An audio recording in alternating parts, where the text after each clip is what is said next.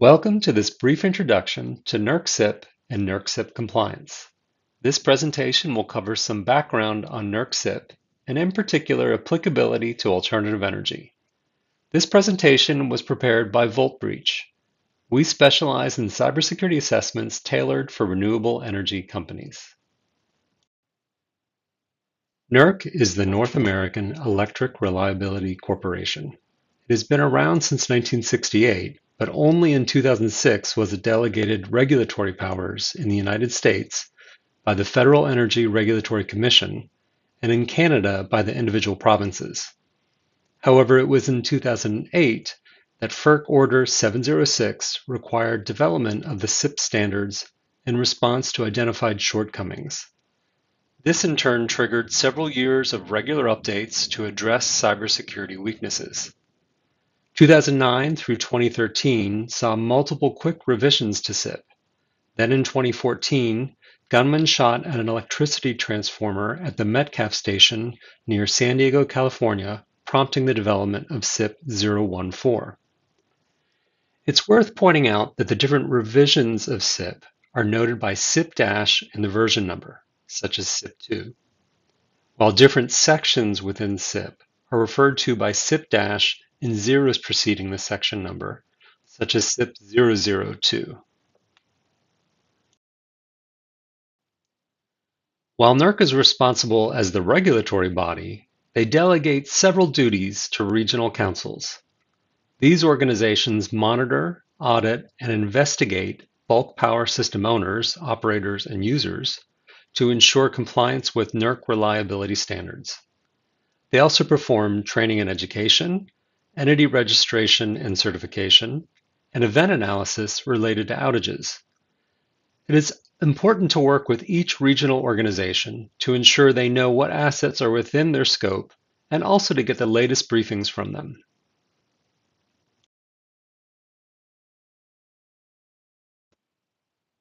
CIP stands for Critical Infrastructure Protection.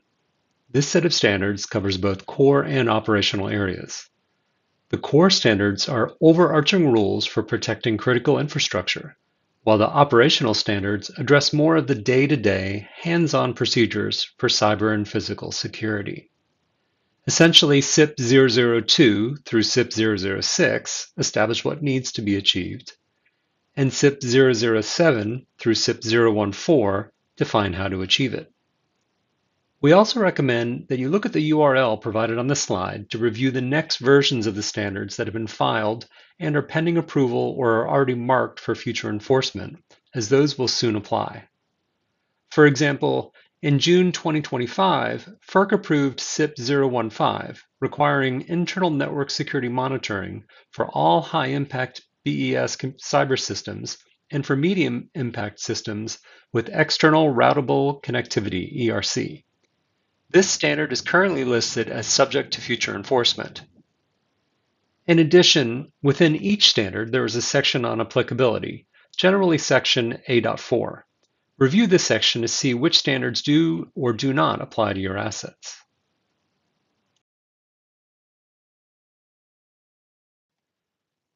But the first question to answer about NERC CIP is if it applies to your assets, and which ones. It clearly applies to bulk electric systems in North America. The main determination is whether the facility is considered part of the bulk electric system. This is defined as any organization, for example, a solar farm operator, generating an aggregate 20 megavolt amperes of electricity or greater. These organizations must register with NERC and comply with its standards. The May 2025 expansion of NERC CIP reduced the threshold from 75 to 20 MVA. This expansion means over 1,000 previously unregulated solar, wind, and battery sites must now register as generator owners or generator operators and meet extensive reporting, monitoring, and cybersecurity requirements. Also, regional operators can now nominate lower capacity or aggregated solar and battery sites to register if those facilities are deemed to pose grid reliability risks. Note that solar farms connected only to distribution systems and not part of transmission are generally not subject to NERC CIP unless otherwise nominated. So you may be asking yourself, if I follow IEC 62443, am I compliant with NERC CIP? Well, they're different beasts. IEC 62443 tends to be more of a broad framework, while NERC CIP is more prescriptive. For example, NERC CIP enforces strict controls for remote access, including session identification, monitoring, and prompt disabling of unauthorized or inactive connections. All of that is the responsibility of the asset owner, while IEC 62443's approach is more general best practice, with responsibility shared across vendors, owners, and integrators. Another example is how NERC CIP defines the electronic security perimeter, ESP, and the external routable connectivity, ERC, models to explicitly identify and manage interconnecting BES cyber systems and external networks. It is a very top-down, compliance-driven approach. IEC 62443 parallels this with zones and conduits, but in more of a bottom-up, asset-centric approach. In contrast, NERC CIP and IEC 62443 are very OT-focused, while the EU's NIS2 is applicable to both IT and OT. Think of the scope of NIS2 as more like NERC CIP and the NIST cybersecurity framework together. NERC CIP uses 3 impact ratings to determine requirements for applicable environments. Alternative energy producers are unlikely to fall under the high impact category. This category is subject to the full suite of CIP controls, such as advanced network segmentation, security management, incident response, and system integrity measures. These tend to be cyber systems at control centers or backup control centers that perform real-time operation control of the BES. Instead, alternative energy producers tend to fall under medium or low impact categories. Large substations over 500 MVA or generation resources above 1500 MVA fall under medium impact. These systems require intermediate level protection measures, such as access control monitoring, event logging, vulnerability assessments, and physical access protections.